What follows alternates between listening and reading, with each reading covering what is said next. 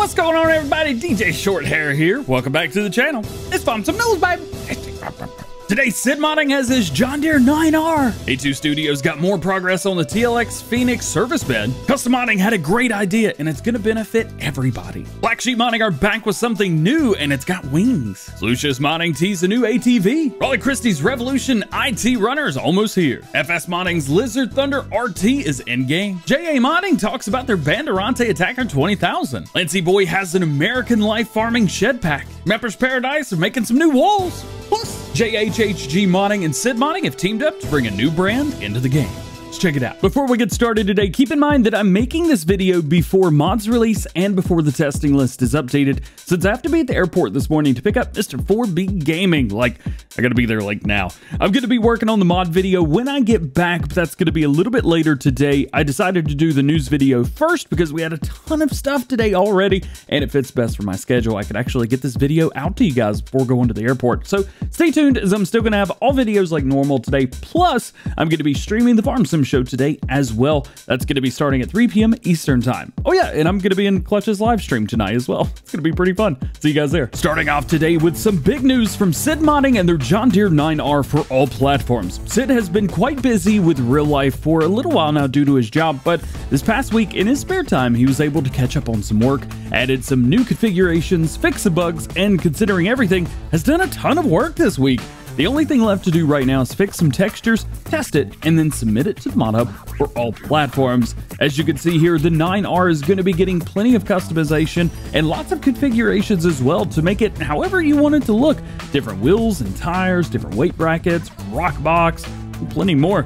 This is based off of the John Deere 2021 9R. And oh yeah, for all platforms. Next up from A2 Studio, he shows off more progress on the TLX Service attachment, which he says is starting to look quite amazing, and that you will not want to miss his live stream later today. It's going to be starting his stream at 6 p.m. Eastern time on YouTube, and you can find links to both his YouTube channel and his Facebook down in the description below. David is working really hard to get these mods done as quickly as possible, and he's always interested in your feedback. On many occasions, he has allowed his live chat to help make tough decisions or even easy decisions on his creations, giving you the option to have input. Therefore, you love what he does because you helped create it. You're not going to want to miss this stream today, I promise. Some big news. Custom Modding is back with us today with something a little bit different than we're used to seeing from him. They have shown off their Agco Vario 1000 Gen 1 Gen 2.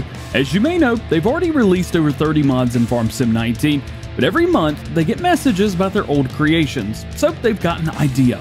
Once a month going forward, they're going to be revisiting an old mod and updating it with their new standards, including all features that they have recently added to their latest mods.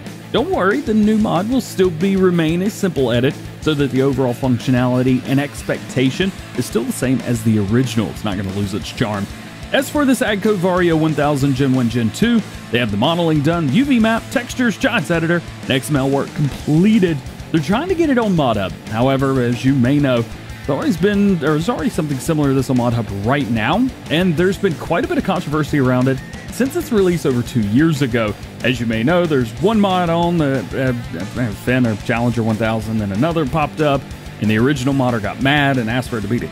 It was a mess, an absolute mess. I think it's safe to say right now that we may not see this come to all platforms, probably just released on PC, but I really genuinely hope that we get to see it. It's going to have new additions as well. New 2020 Goodyear LSW OptiTrack Terra tires, new realistic sounds, the best sounds of course, new wheels, new front weights from the year 2020, various tire options, a 22-inch, 30, 36, singles, duals, triples, oh man, new animations, quick hitch selection between Gen 1 and Gen 2, new lighting system for the United States, available models manufactured by Agco, so Challenger and Finn. I'll let you guys know once we get more information on this mod because I really want to see it come to all platforms. Black Sheep Modding is also back with us today for the first time in about 3 weeks. First time in a couple months with something brand new.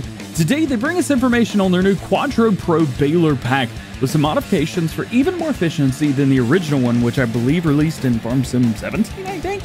The 3D files have been completely remade, as well as the addition of a 14-meter folding windrow on the baler, a highly requested feature, as that's how the modified stuff that I use works. The baler is going to be available in a few different brands. So you got Fendt, Challenger, Massey Ferguson, and New Holland. The Quadro stack is licensed by Lizard, unfortunately, for console compatibility on ModHub, and it can stack 4 square bales high. Black Sheep Modding says that it is close to completion and coming soon to all platforms. Did somebody say four-wheeler tease? Yep, and it was none other than Slush's Modding. A few days ago, they showed off the go-kart, and we showed that here on the Farm Sim News that they're working on right now. And today, we're gonna tease something a little bit different, the four-wheeler. As you can see, it's more of a demonstration of modeling and the process going from nothing on the right-hand side to the final-ish product on the left-hand side, but it's still cool nonetheless. See this. Unfortunately, we don't have any information. I'll let you know once we do. A new ATV is always welcome. Raleigh Christie of the VSR modding team has released a new video showing off their new creation, the VS Truck Revolution IT. We talked about this a few weeks ago, but today we finally get to see it in game and see how it's going to look and all the customization. Unfortunately, customization is virtually identical to the Revolution truck that we already have, so not much difference going to be there, but if you like that, you're going to love this. As I mentioned before as well, lots of trucks are getting the IT runner treatment right now, so nothing out of the ordinary here. It's great to see another option for players to use. Mod is still being worked on as far as I know, and it has not been sent off for testing yet, but that's because we haven't gotten updates to testing lists in all week. So check out Raleigh Christie, linked in the description below. See more. FS Modding has some more pictures of their Lizard Thunder RT in game. She'll be working the fields on Ravenport. You probably wouldn't think too much of this as it sits right now, but keeping in mind that only yesterday we were seeing renders of this mod in Giants Editor. Today, it's already in game, and the textures appear to be completed, customization options all working, and it's working. It's in the game. This is a great sign for those of you that are looking forward to this new tractor. But they aren't the only ones with their modded game. JA Modding is also here with their Bandeirante Attacker 20,000 in game, saying that they are almost finished with the model, and they hope to send it off to Giants for testing on Monday. The model was done 100% faithfully to the real-life variant, and all the little details on the model have been left, which is not something that you see every day. Every bolt, screw, washer, dryer, fertilizer, I don't know.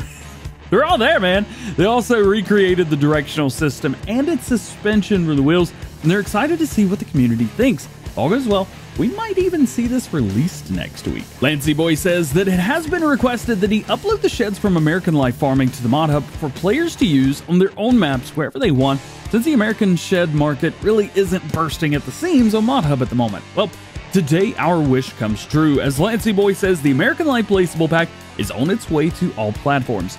This is going to benefit those of you playing on American Life Farming too, because now you're going to be able to build your own farm and mirror the feeling and visual appearance of the surrounding farms, but make it your own. What do you plan on doing with this mod pack once it's released? Appler's Paradise has something else for us today, which they say should be with us sometime next week. The old Victorian and Edwardian wall set. These are going to be great if you want to build an enclosed farm area, or you just want to bring some life to areas surrounding your map.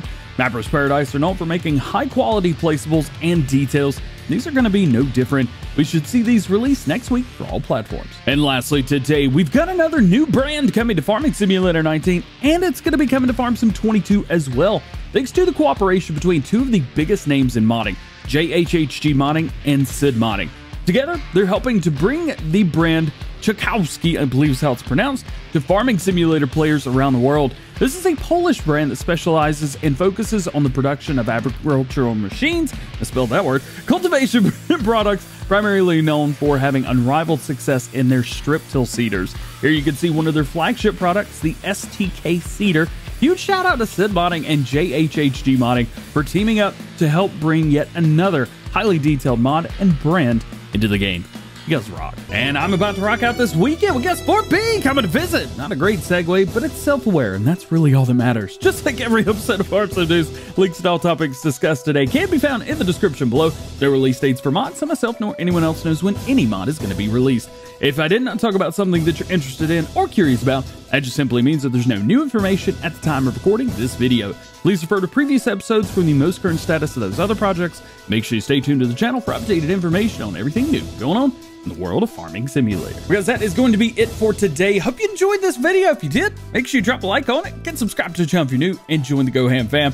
Make sure you turn your notification bells on as well so that you never miss daily Farming Simulator videos here on the channel. I know news videos a little bit early today. I had to wake up early to get this video done. And we had tons of stuff. This is a That's a great news day. All being said, I hope you have an awesome, wonderful rest of your day. We'll see you later. Peace.